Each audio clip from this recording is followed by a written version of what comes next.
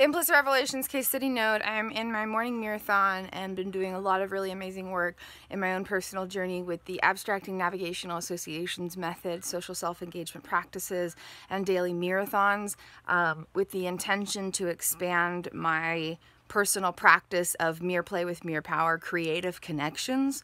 So using all the concepts and the intentions, but while integrating other of my concepts and modalities and practices in that very specifically focused journey of inner child liberation. And something new came up in the Unveiling Transformation Mirrorthon is that when I'm at 2 to 3 feet away from the mirror, it's a space of navigational pattern activation. When I'm at 7 to 8 feet away from the mirror, and this is central vision, but also the partial to mid right visual plane in terms of mirror coordinates. And when I'm at 7 to 8 feet in those spaces, it's a different region of navigational patterns.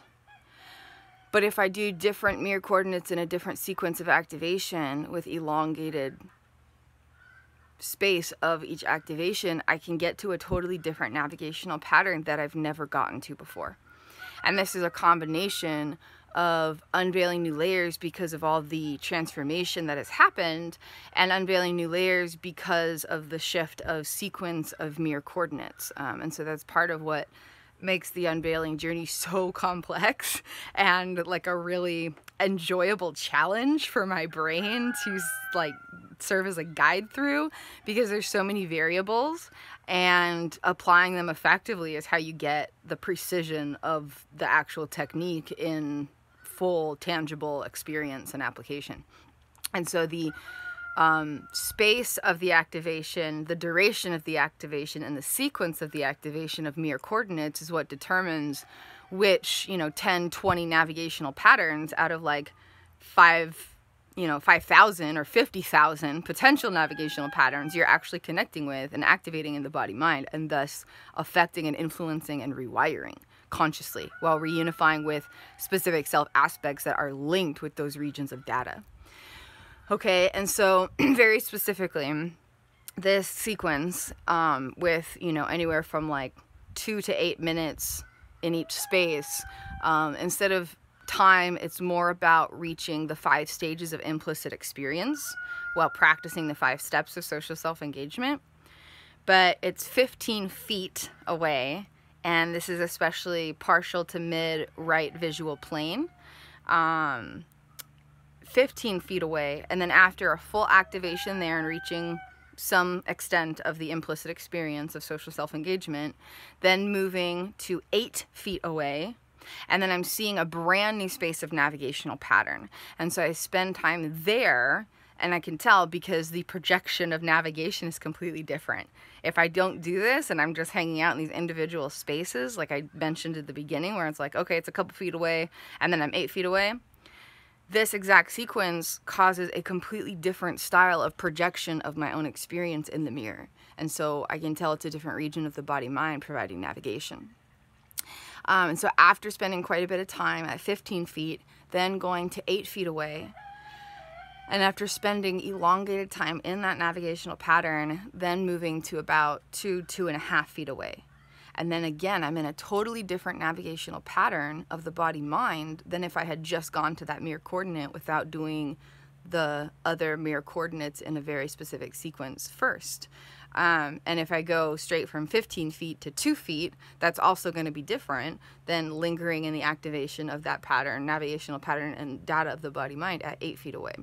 And so every space of the mirror in terms of the distance and the vantage point, if you will, are you looking up? Are you looking to the right? Are you looking a little to the right? Are you looking all the way to the right? Are you looking straight ahead? And how far you are from the mirror, visual plane, visual distance, and visual circumference, along with the different mirror coordinates in relation with my personal dimensions theory developed originally through the Implicit Revelations case study.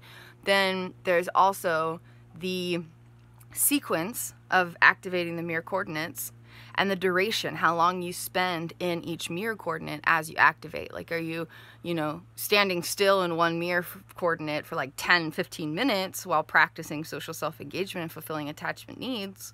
Or are you standing in that mirror coordinate for 5 to 10 minutes while just having like a guided experience through the unveiling process, which is very different than fulfilling attachment needs? Or are you very slowly moving and you're not standing still in any mirror coordinate at all? And so the duration, and then the style of activation, like I just mentioned, like, are you fulfilling attachment needs, actively practicing all 5 steps of social self-engagement to reach all 5 stages of implicit experience? Or are you just practicing the first 3 steps of social self-engagement and, you know, exploring a meditative journey of your own experience? Or, you know, you can also do Mirrorthons with like breath work, breath play, or you know, while you're like doing, you know, biohacking or something, and you're like, you know, shaking it out, or, you know, doing exercise, or listening to something, and just maintaining eye contact with yourself. Like, there's a lot of different ways to practice it that don't necessarily have the 5 stages of implicit experience and relevance. So the style of activation is important, and with the style, there's also the subtle variable of what state your own navigation and regulation is in. Because if you're in different states of regulation in the brain and the body, and different activations of the style of navigation anyway, you know, like, if there's already instinctive styles of internal navigation that are going on, that can also be a really subtle variable. And so I'm really learning to work with all these variables and know how to interplay with all of them to still achieve very precise results with which regions of the body-mind you're trying to unveil, which parts of the self you're trying to reconnect with, and then like what you're doing with that information. Like, once you have unveiled that region of the body-mind and its navigational patterns, once you have reconnected with those parts of the self, then what are you doing with that window of opportunity? And so there's like so much potential, and it's so exciting. And to see the continued transformation in my own life is mind-blowing. The amount of experiences in the last, you know, 3 decades of my life that have been rewritten in terms of how they're stored in my body mind, and the way that the navigational patterns have shapeshifted to affect the feelings and movement patterns from the inside out, and to affect the sense of connection and unification of self aspects, even through the greatest challenges, has been profound beyond measure, which is what makes me so excited. If any of this interests you and you're like, what the heck is she talking about?